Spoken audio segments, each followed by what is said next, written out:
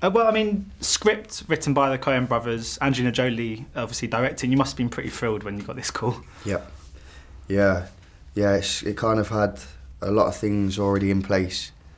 There was already a lot of people, a lot of very reputable people working hard to make me look good already. So we hit the ground running, so to speak. Yeah, because I mean, it must be just so encouraging to know that the likes of 71 starred up, the liability, they didn't go unnoticed, you know, that they're being picked up by American casting directors, and obviously you're reaping the rewards for them. Yeah, I think that's a credit to that area of the business as a whole. You know, having been there, there's a lot of exciting filmmakers working hard, and it is an epicentre of the industry. So for them to pay this attention in our industry and even further, you know, globally, they're very globally savvy too. It does confirm to me anyway that they do appreciate cinema as a whole and not just their own work. So it's offered me this chance anyway. And in regards to this story, I mean, it's just incredible. If you'd written it yourself, I mean, you'd get accused of being unrealistic. Exactly. When you were reading that script, I mean, did you know anything about it prior to reading the script?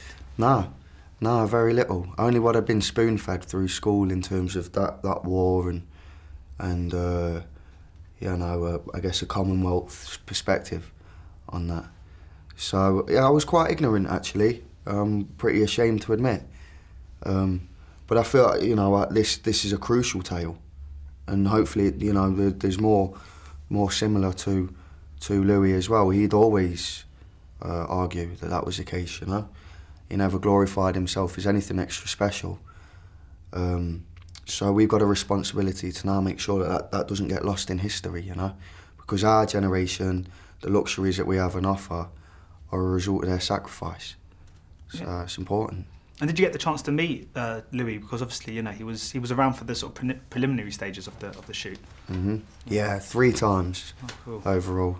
I got to spend time with the fella.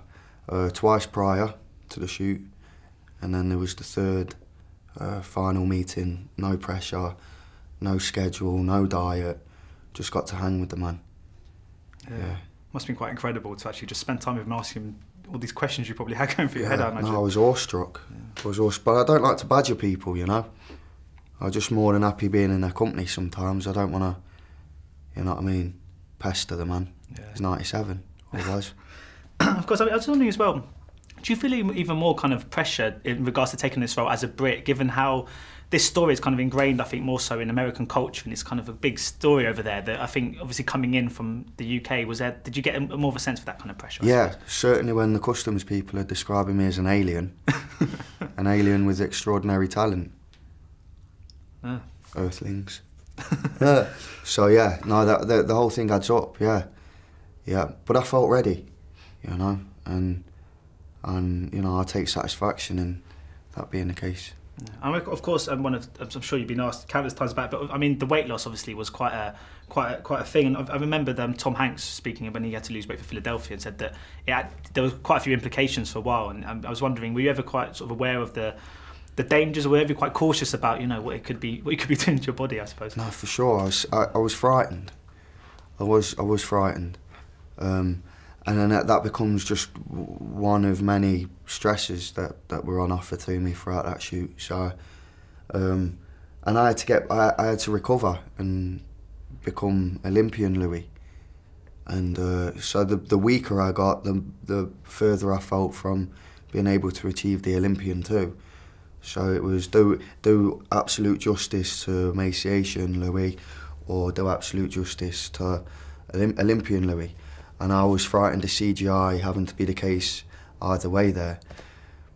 So yeah, it was tricky, but I had a team of professionals, experts, that helped map out the whole thing, and the schedule was kind of tailored to suit my weight loss and weight gain, almost. Yeah, that's right, because I mean, you've got Tulip Fever up next. I was just wondering what that one's all about and how your character fits into that story. Yeah, I play a fishmonger, very popular young Dutch fella of the 17th century. His name's Willem, and he's got a girlfriend called Maria, who he's besotted by, and that's played by Holiday Granger. And I think we did it.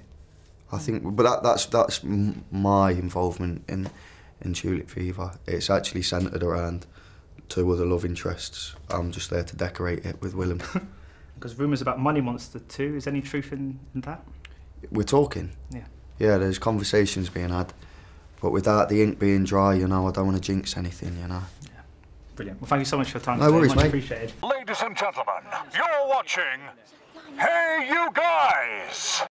Hey You Guys, huh? Hey, you guys. Is that from the Goonies? It is indeed, yes. Nice. Hey!